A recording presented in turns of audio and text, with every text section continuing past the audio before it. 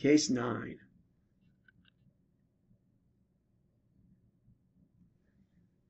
All right, here we can see there's a papule. It looks like the epidermis ripped off or picked off or something. It's absent. And then there's like an epidermal collarette on the sides. And in the middle, it looks like kind of reminiscent of granulation tissue, like lots of little vascular proliferation here.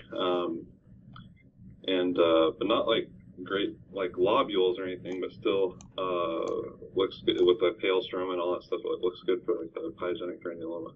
Yeah, very good. This is pyogenic granuloma, also known as lobular capillary hemangioma. Papule that's bulging up from the skin, often ulcerated with neutrophils over top, thus the name pyogenic, but you don't have to have that. So pyogenic granuloma is kind of like the ultimate misnomer because it's not always pyogenic and it's definitely not a granuloma, but as we know in dermatology, old-timey names tend to stick around forever. So the appearance can be quite similar to granulation tissue, and sometimes it's hard for me to tell apart, is this polypoid granulation tissue or a true pyogenic granuloma. It kind of depends on the context, and it also probably doesn't always matter. But sometimes PGs can be important because even though they're benign, they can be recurrent, and so you know a lot of times people will remove them and cauterize them or do various other things to try to keep them from growing back. Because they're ulcerated, you will see in large endothelial cells, you can see mitoses, you will see large plump myofibroblasts in the background, you can see vascular damage and neutrophils and sometimes nuclear dust that looks a little like vasculitis. Most of that is just secondary to the ulcer and the surface inflammation. So this is a disease that's important. Really see it at low power and get the idea. Then you can look closer. But if you go straight to high power, you're going to freak yourself out because you're going to see some mites and some mitoses and some big endothelial cells, and you're going to start getting scared.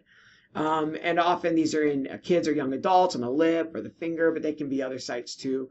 And here we do actually get a little bit of lobularity down at the bottom. See here we got a lobule. We've got a lobule. Here's a lobule. Here's a nice lobule. And the lobules are cellular capillaries that are packed together in these little cellular lobules.